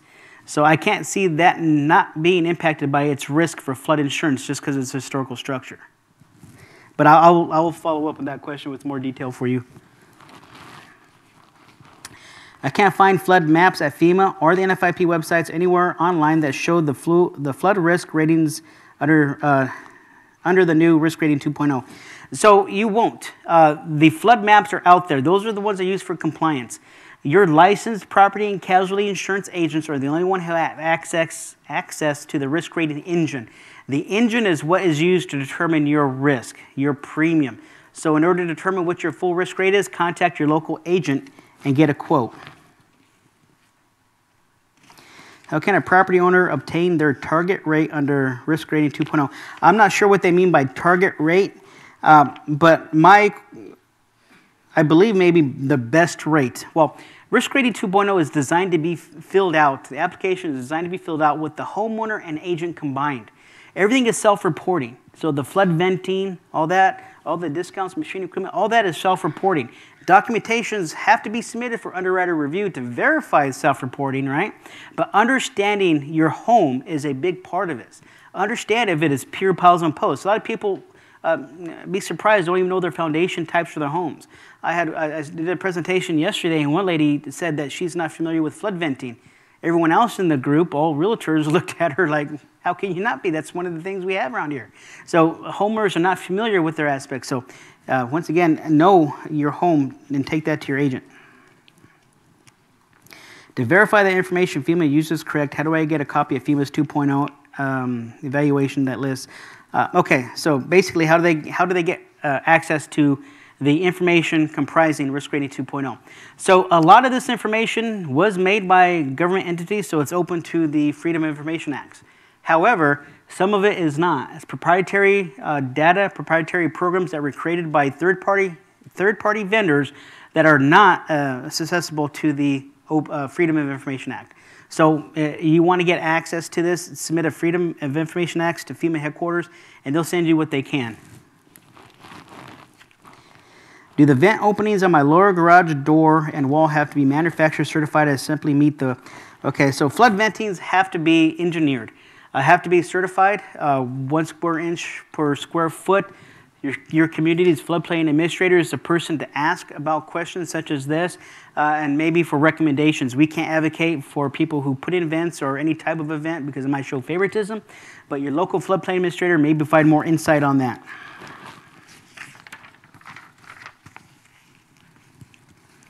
Why is this meeting being held after flood insurance rates were raised? Okay, so I have been nonstop on the road for 2 years. I have spoke at every venue I can get. I have spoke to groups as little as 3 people and as high as 600. I have been pushing the messaging out there. This is a little disconcerting. We've also put on insurance agent specific training for property and casualty insurance in the state of Louisiana, state of Texas, New Mexico, Oklahoma, and Arkansas. Anyone would like to hazard a guess of how many agents took advantage of this free training that offered continuing education credits? 2. That's darn near. 340. State of Texas, with a population of 30 million, well over 1 million P&C agents, less than 1,300. All my other states, less than 30. It's one of those situations, we can lead a horse to water, but we can't make him drink. This information has been out there. We have been pushing messaging hard. I was lucky that I'm here because I did a presentation in which one member of the administration was there and thought maybe it would be a good presentation to have. So it's not, we're just now doing this. The information just didn't get to you for one reason or the other. There has been multiple requests to delay. In fact, it has been delayed well over a year because of methods at headquarters.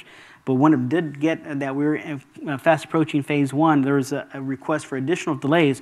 But at that time, headquarters felt that we were in a good position to initiate phase 1 last October and phase 2 this year. So we have. I'm sorry if you have not been able to hear any of our messaging, but we have been pushing the messaging really hard.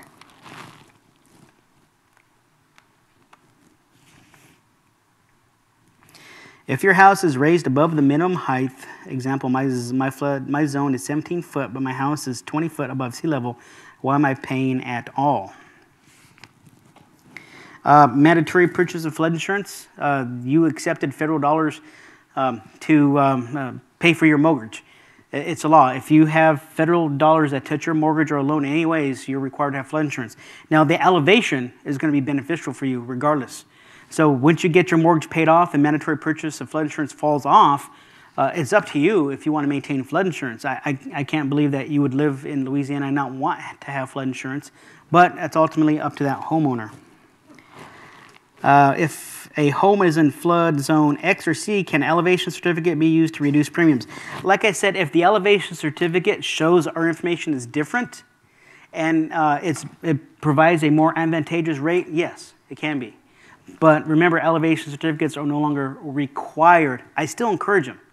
I hope my spiel about all the information that's on it really hit home, because if you're a homeowner and you don't have a newer one, and then the thing about, I'm going to take off my insurance hat here, put on my compliance hat here. The thing about elevation certificates, okay, our firms, okay, remember our flood insurance rate maps, they are a snapshot of time. They are a snapshot of time of the most accurate our engineers can produce at that time. But right when we give the community, here's your maps, as soon as he starts building his first house, guess what? It changes the accuracy of that data. So if you just have 1 or 2 house built or 1 or 2 sets of development, no big deal. But when you start having unprecedented growth, 10 years, that data is no longer accurate. We have to do maps, right? It's the same thing with the elevation certificate. If you have an elevation certificate in your home and you've had unprecedented growth in your area, the ground truth that was used for that EC may no longer be valid.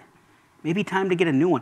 But that being said, if you've had absolutely no growth at all, your EC may be good for decades. So that's just something to keep in mind.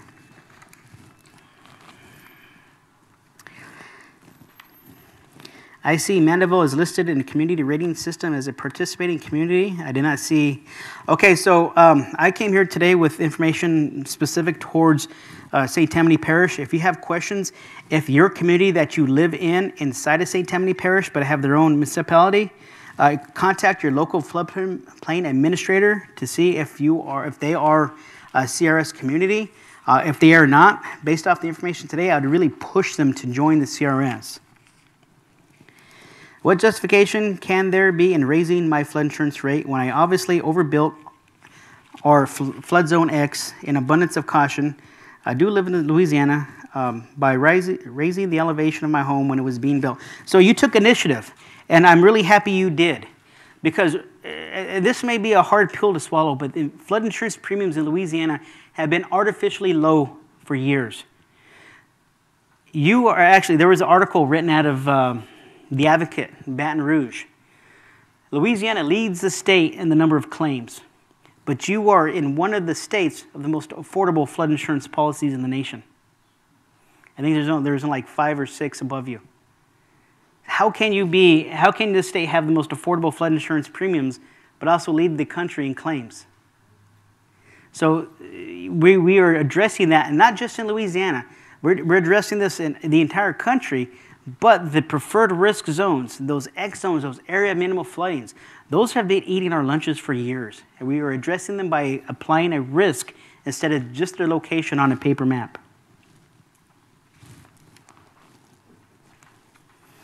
According to my new current flood maps, my home has an 18% chance of flooding in the next 30 years.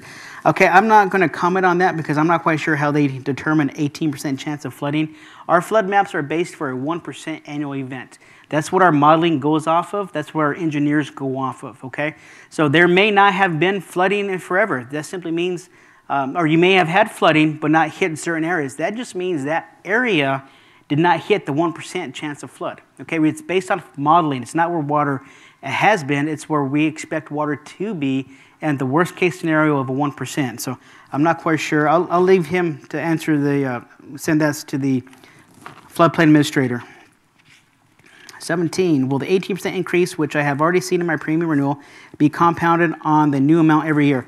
The 18% increase will happen every year until you hit full risk rate. But remember, we are finally giving you what your full risk rate is.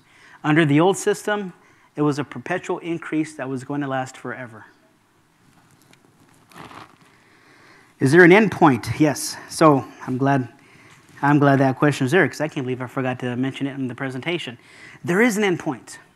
When you hit your full risk premium, your premium increases will stop unless there's a significant change to your rating variables, right?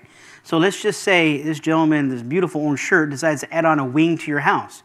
So that's going to drastically change the replacement cost value for his property, right? That significant increase of RCV is going to cause a variable change. Or the community does a massive flood control project around this lady's house, and not just impacting her house, but the entire block. That's a significant change to the ground and surrounding elevations, right? But minus those substantial changes, once you hit full risk rate, your premium will not increase anymore. Now, there may be small changes to the administrative aspect of the fees and surcharges, but that is not the premium, okay? Let me get through these questions and I'll get back to you, sir. How do I find out what my total current flood insurance premium would be without regard to limitation 18%? Get a quote from your, well, I have to say this. I don't like saying this, but I have to say this. In order for you to get your declaration page with your full risk premium, you have to buy the product. I would love to tell you to get a quote, but remember I told you we don't have a requirement on what all these WIOs can put on their quotes? So the only way to determine your full risk premium is the declaration page, so you have to buy it to see it. Please don't hump me after this presentation.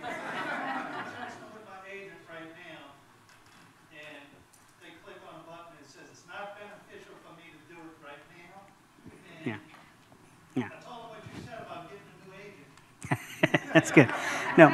So in an ideal world, I would be able to tell you what your full risk premium is without you having to continue your flood insurance policy. The ones who will know are new business because that is what they're coming in as, right? New business, full risk rate right off the bat. For renewals, you already have an existing policy. You have to pay your premium, which hopefully you plan to do regardless, and then you would see it when you get your new deck page. But you have to pay for that premium to get your new deck page to see what your full risk rate is. So, St. Tammany Parish has many flood-prone areas. However, FEMA does not cover flood losses unless a certain number. Okay, this was why I described what the definition of a flood is. In FEMA's eyes, a flood is inundation of 2 or more acres or 2 or more houses, one of them which is the policy owner's home. The question had to deal with a lot of area before we identified a flood, which is true. 2 acres is a lot of land, but the 2 properties is really easy to meet.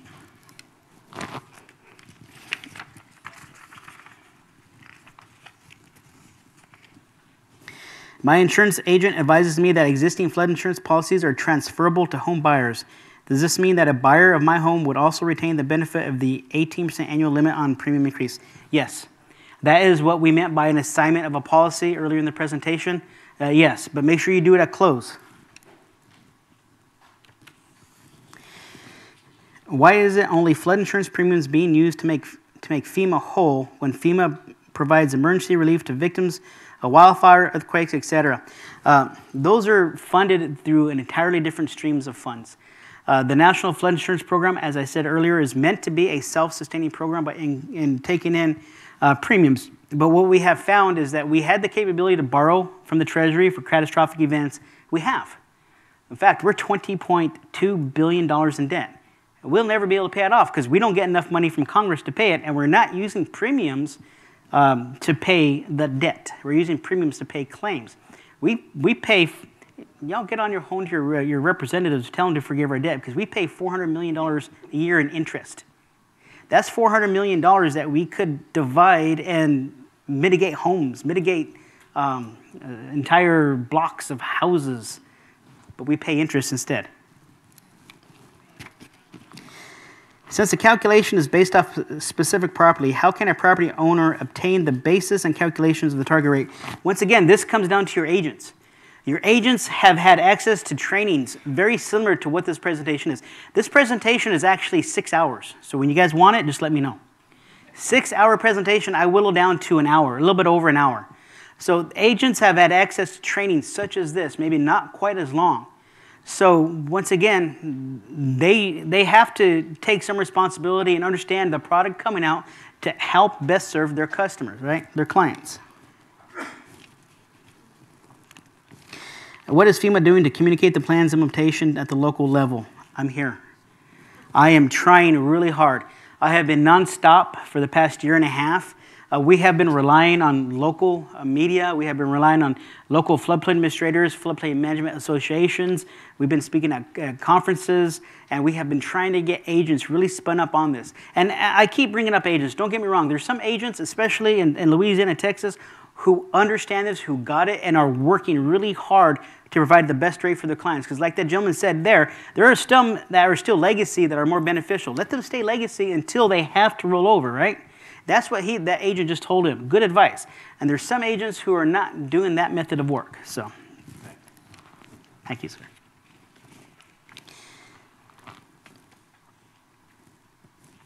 What other resources do we have to ensure we are receiving accurate and up-to-date information? Well, with the government, you can trust us, right? Remember, send in the information. Trust but verify. Send in your elevation certificate. Send in your ground survey. Send in a professional appraisal, something to that extent. And double check us. That's fine. I want you to. If my husband and I are in flood zone X where flood insurance is not required, why are our flood insurance premiums expected to increase? Because remember, zone X, right, is the area of minimal flooding was never based on risk. It was based on your location on a map. Now we have the capability, and now we're required to go off of every individual risk assessment for every structure in our book of building. That's why we're not going to go off the zones anymore. It doesn't matter if you're in an X zone or if you're in A zone. We're going to go off the same assessment for every building. 2013, we qualified to have our home raised, and as we were in the repetitive and redundant as we flooded 5 times, part of FEMA agreement was we had to maintain our flood insurance, which we have. My question and concern is how much will our flood insurance be, or will it remain approximately the same? No, the answer to that question, 27, I'm not quite sure who submitted this, is you have to contact your agent, okay? You have to find out from the people who administer your grant what level of coverage you have to maintain, okay? If you it doesn't describe what type of, it said raised, so I'm assuming elevation, but how high? How much was the cost? How much coverage do they have to maintain? All those have to be answered between the people who provided the grant and their insurance agent. When buying a piece of property to build my home, how do I find out what the flood insurance will be with given base flood elevations? I'm sure that's what they meant. They said flood evacuations. How high base elevation I would be to get to the best flood insurance rate? So you haven't built yet. You have your whole canvas. Take everything that we just talked about today. Don't do slab-on-grade foundations. If you do, I'm going to track you down. Build it up. Elevate it to pure piles on posts. Boom. Discount right there. Make sure you use masonry. Protect that first floor. Discounts right there. After that first floor, it don't matter. Build it with straw, hay, wood frame, veneer, whatever you want. Protect that first floor. Elevate it. And then the machinery and equipment is going to fall in. Don't enclose, right? Leave it open. We know that if you elevate the home, that area behind the home is, you want to convert it to your disco room at night, in fishing camp. Don't close this. Leave it open. Let that unimpeded flow of water go through, and you'll be surprised how little your flood insurance premiums are going to be when you follow all those avenues.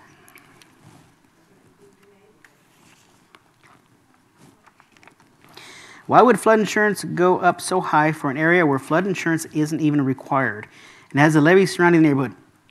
Okay, so a lot of people, levees are good, okay? But levees are not perfect. There's examples of levees overtopping. There's examples of levees not being maintained.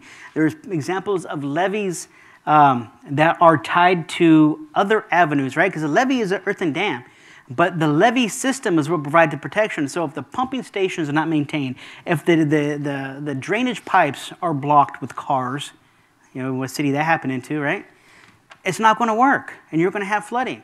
So a levee will provide protection, but it's not the end all. You brought up levees. What about those of us, for example, we live in the east side, which is the southeast section. The lake is right there, and we have an estuary, and so on and so forth.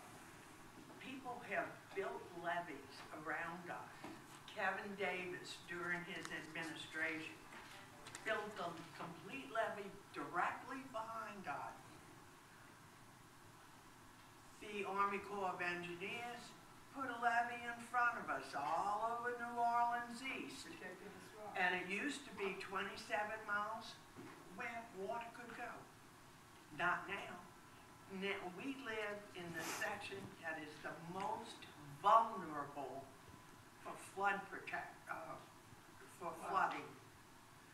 And I don't understand, if FEMA is looking after the people, and you said that it's Congress who came up with this and gave you all permission to do all of this, what about those who put up levees without?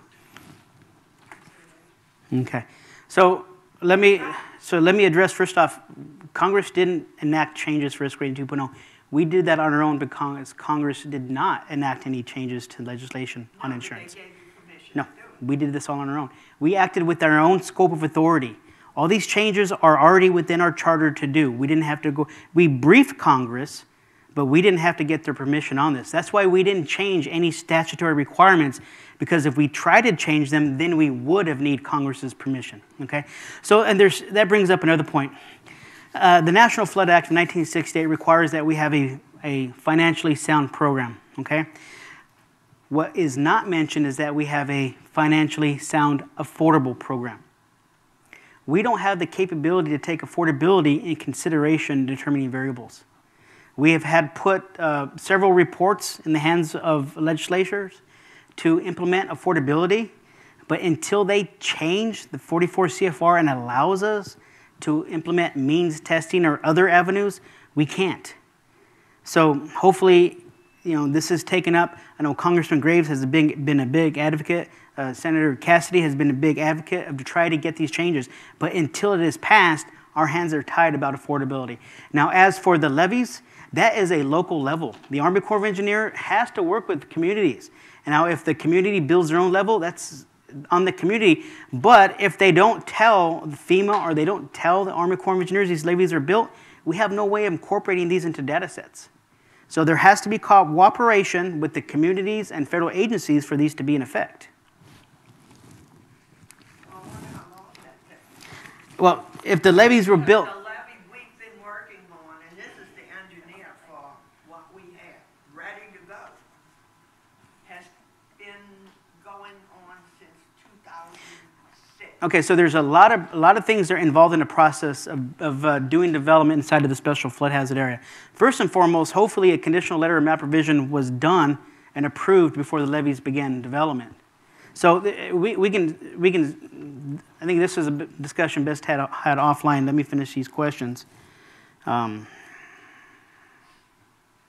a property has never flooded since 1980, wouldn't that fact qualify as a property for a decreased flood premium? No, that just means there hasn't been a 1% event in that area since 1980. Does FEMA assess the potential flooding impact of any new developments, whether residential or commercial? Are flooding risks narrow or downslope from proposed new development? That should be part of the development process. It's very difficult to build in areas that have special flood hazard area. There's requirements that, the development has to meet in regards to notification for communities upstream, downstream, and hopefully the community is requiring additional drainage For new developments, if you just tie that into existing drainage, it's going to be overwhelmed with velocity and capacity. So all those aspects have to be taken into consideration, and all that's done at the local level. I say the local level is because FEMA does not have land use authority here. It's all locals. We are guests when we come here. You know, we come here, we advise, we're a partnership, but ultimately the responsibility falls on the local administration. Why do city and boundary lines between parish and cities determine your flood levels on the same body of water? Our new flood maps go off of entire watersheds. So I'm not sure what they're referring to on this, unless it's an old map. Old maps, we used to do studies based on communities. But we found out that we did a map on a community, then something in the parish impacted that community. And then we found something in a different parish impacted that parish, so we started doing watershed-wide studies. So that means it's an older map, and more actually, it doesn't really depict the flood risk of that areas. In cases where geographic coordinates, latitude and longitude, are required to determine a flood premium, tiny differences in reported geo-coordinates can yield vastly different premium quotes. Okay, so yeah. This is a case where our geolocation tool is not able to determine the location of a home. So we have avenues in the flood insurance manual on how to use latitude and longitude. So by opening the flood insurance manual that is dated October 1 and later, there is guidance on how to use latitude and longitude to determine the location for flood insurance quote. 34, a range of policy discounts is listed in the online NFIP Risk Rating 2.0 technical guide. How can a homeowner determine if he or she is receiving all the appropriate discounts? Self-reporting. Go through your home, know your home backwards and forwards, and discuss these with your agents. Once again, your agent has if they don't have a good understanding, shop around to one that does. Understand the type of discounts that your home can achieve.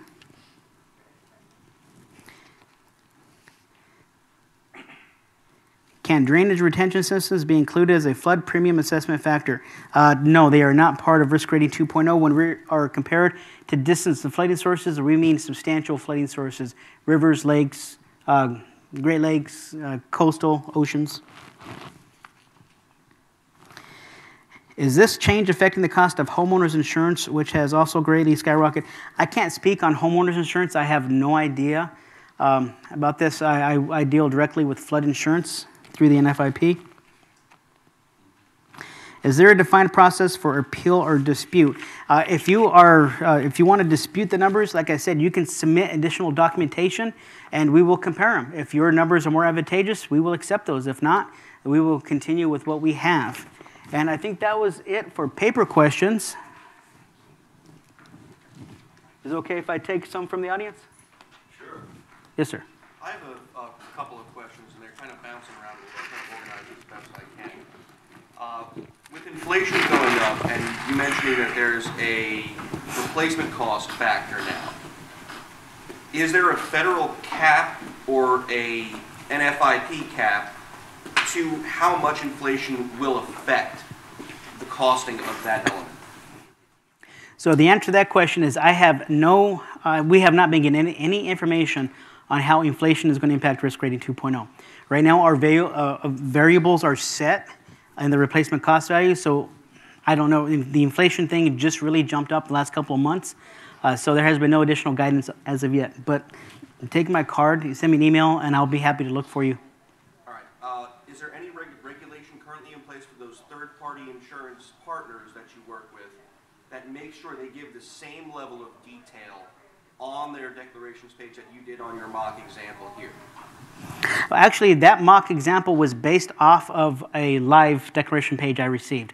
But because of personal identification information, I didn't want to transfer it over.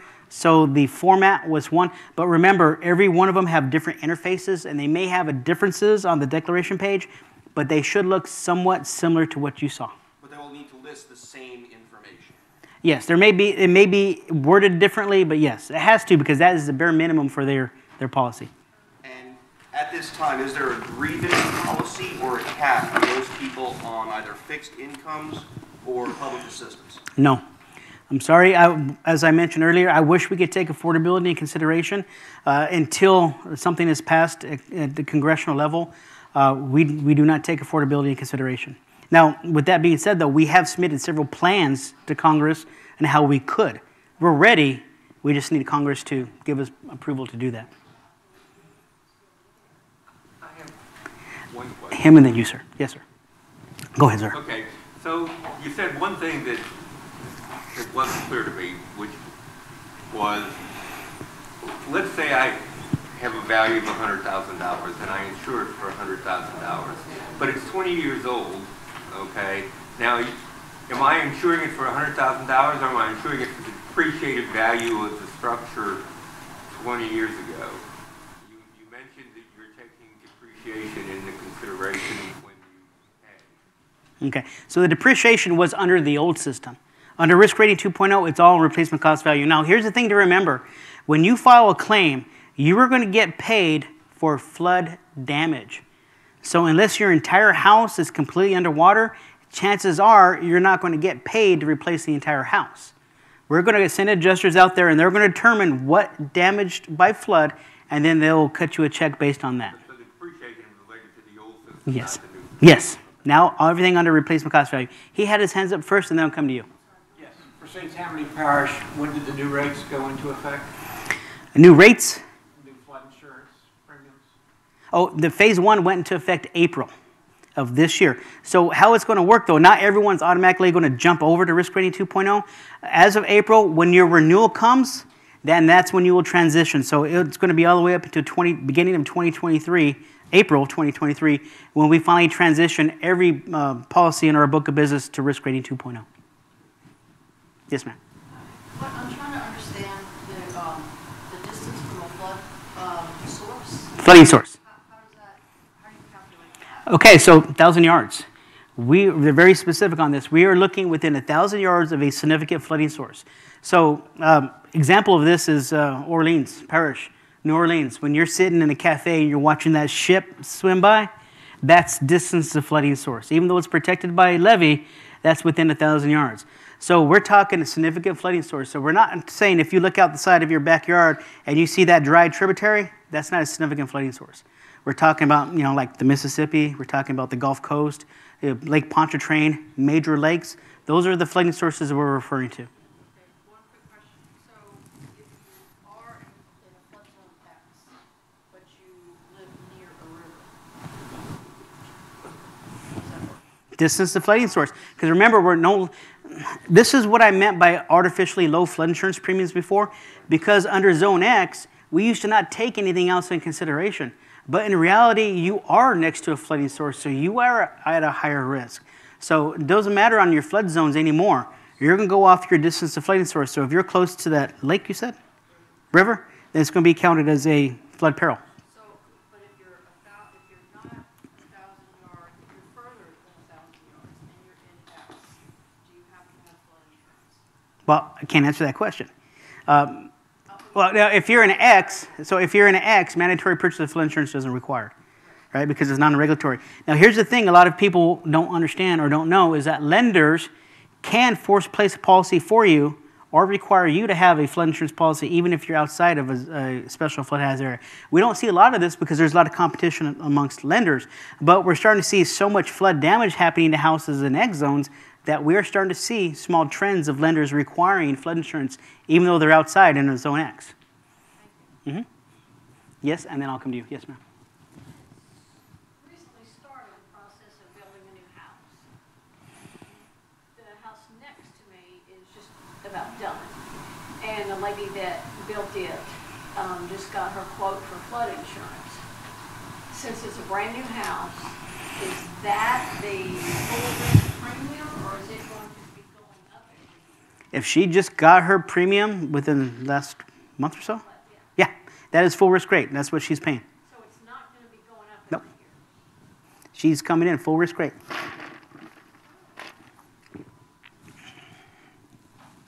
Now, that is if it's a new business. You said it's a new house, so there wasn't anyone there beforehand, right? So it wasn't a rollover. So, yeah, new business.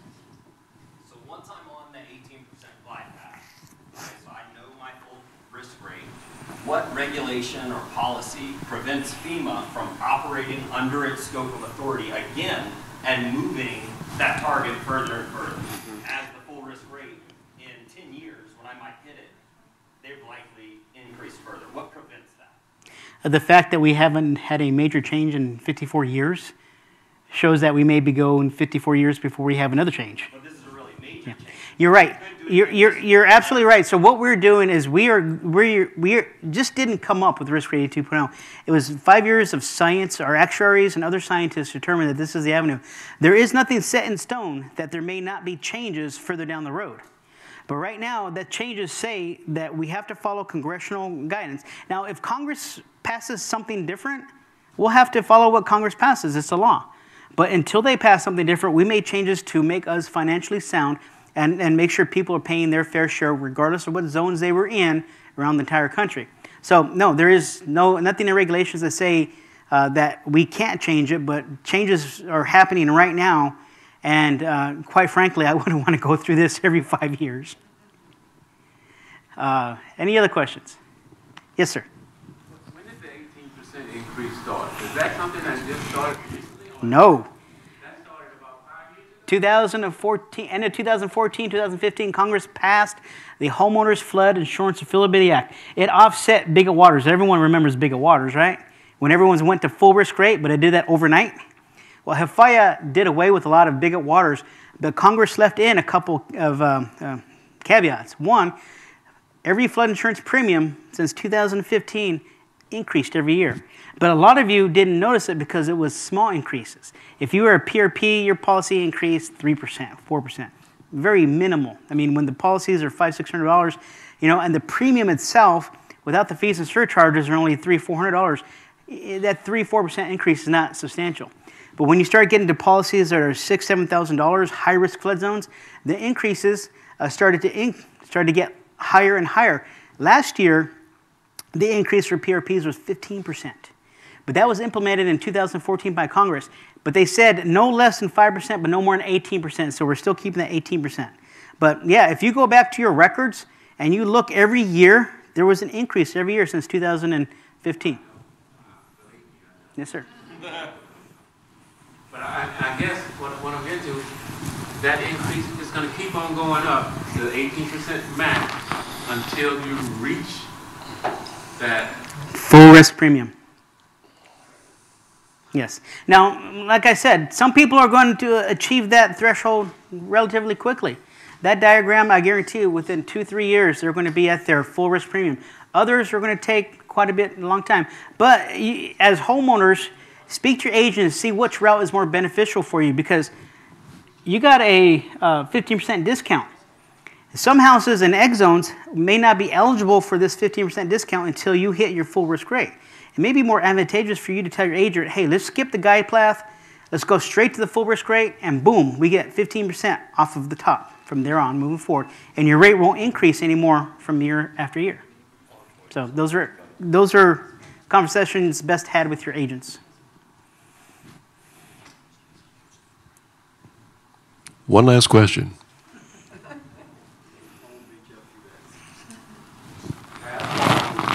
Or suppressed. Correct. Yes. Why can't we see it? Can't see what that effect's going to be before the next law? You said it was too many, but why can't we do it one? Ask your agents to do add-on. You can't. Okay. Well, send me get my card, send me an email, because I never had anyone ask me if they can add on claims to their quotes. So that's something I'll have to have headquarters look at. If it's for a realtor or a person buying a home, and they know it's flooded once or twice or 3 times in the last 20 years, or they don't know, and they plug that in, if they can research it and get that true rate after this rate increase, because you get the 18% for 5 years, and then you have a flood loss, and you got 10 years of 18%. Mm-hmm. Then it's Yeah, that's a great question. I haven't been asked that before. So please grab my card, send me an email on that, and I'll respond with an answer. Hopefully I get it from headquarters. Okay. As we close this presentation out, I want to thank the citizens that have attended this evening. As I looked out in the audience at the beginning, there was a full house of residents, realtors, engineers, insurance, in every occupation, I'm sure, just because there is a great interest in this. Please take the information down. Website, Risk Rating 2.0, Equity in Action. That website will give you all the information. This program will be replayed on our website, stbgov.org, and we're happy to have been able to provide this information to our citizens. And we want to thank Mr. Jordan for being here to provide this information. Thank you. Thank you. Yes, sir? Does the parish take into consideration some of the things that affect flood-zone areas, such as construction, new development, and that kind of thing? Do you guys take that into consideration when you're issuing permits and approving zoning requests and that kind of thing? Yeah, we have development requirements, building requirements that take in consideration, and we continue to update our codes and development standards to address the new requirements. So yes, we're always working on that. I want to thank our staff for being here too. Many of the staff deal with building codes and permits and determining some of the standards that we're talking about this evening. So thank you again. One last message. It was brought up about levies earlier. We do have our monthly levy board meeting this evening in Slidell at the Municipal Auditorium for those who like to attend the levy, our local St. Tammany Parish or St. Tammany Levy District meeting. 6 o'clock tonight at the Municipal Auditorium in Slidell. Okay, if there are no other questions, thank you all for participating. Thank you.